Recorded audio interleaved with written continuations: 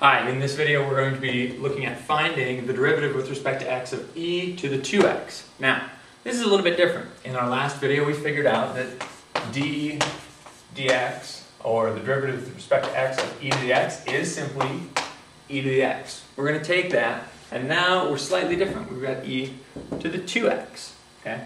Well, e to the 2x is kind of the same thing as e to the x. The only difference here is now we have a constant k, which is equal to 2 at this point, in front. And I'm going to tell you just right away, this is going to be 2 times e to the 2x. Okay?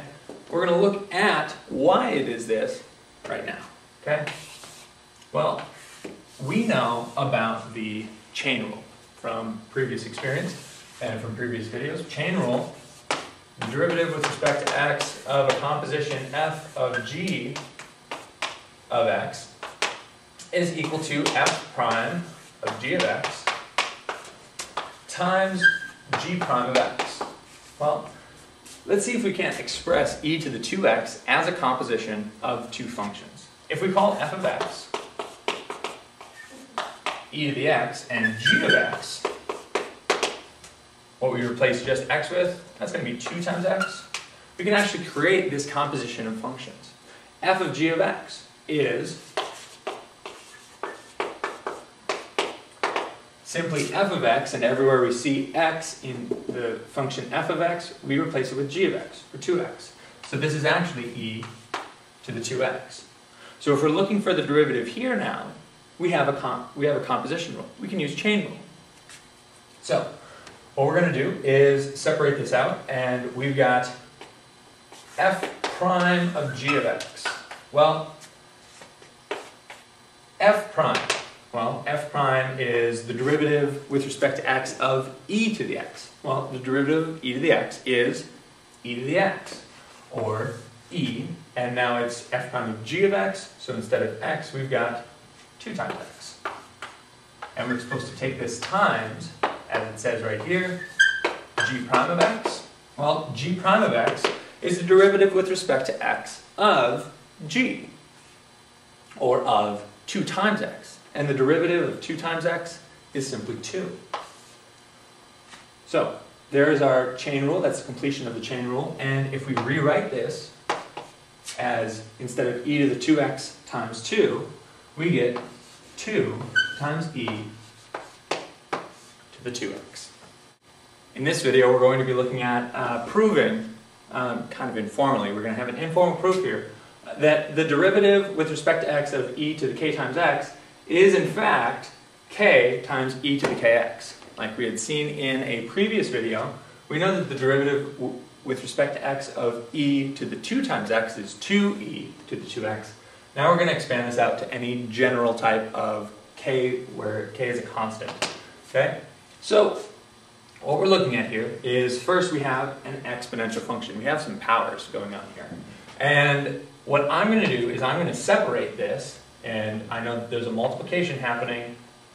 Okay? This is our goal. So we're going to have the derivative with respect to x. And I'm going to change this back. I'm going to kind of devolve it into e to the x to the k power.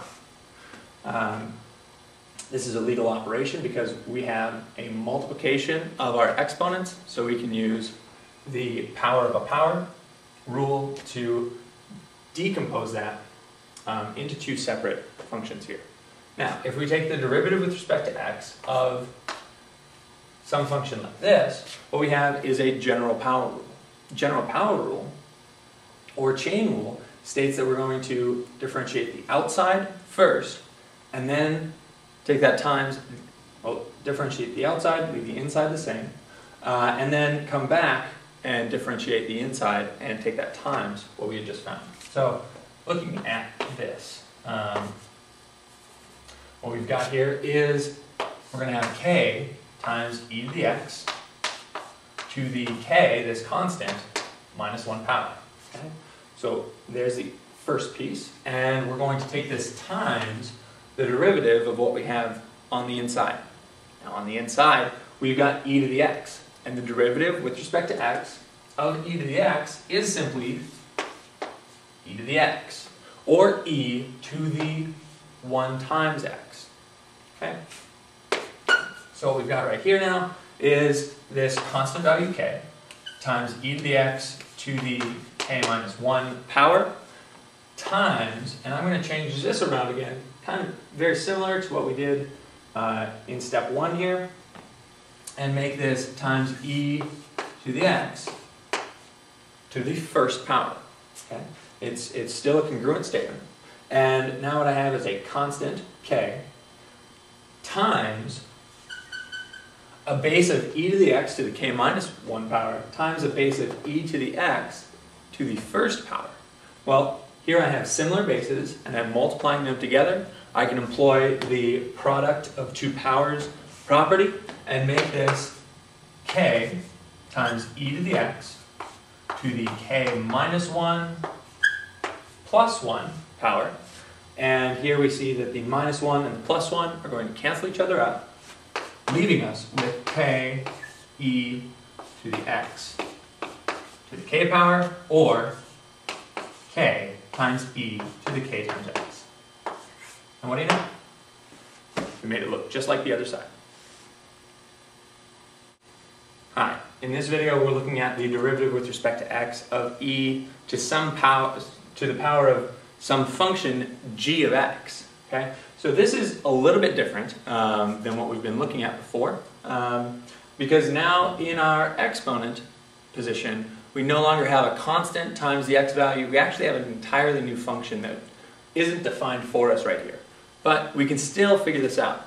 If you remember, I said that e to the x and e to the any type of power can be constructed as a composition, and a composition rule leads to chain rule. So let's go about that right. It's going to be our first function here, our g of x function. Well, we're going to make that whatever was in our exponent, and well, that's just g of x. Great. So here, f of x is now equal to e to the x, and our second function, g of x, is equal to actually g of x. So what we have is a composition here of f of g of x. Okay? And if we're taking the derivative with respect to x of that, that's chain rule, which says that we need to differentiate the outside first. So we have f prime of g of x, and we're going to take it times whatever's on the inside, or g prime of x. So here now, we should be able to apply this right up here. Okay? F of x is e to the x. F prime of e to the x is simply e to the x. And g prime here is going to be equal to g prime of x. Okay? Or the derivative with respect to x of this function g. So, looking at this again, the derivative with respect to x of e to the gx is going to simply be this composition rule.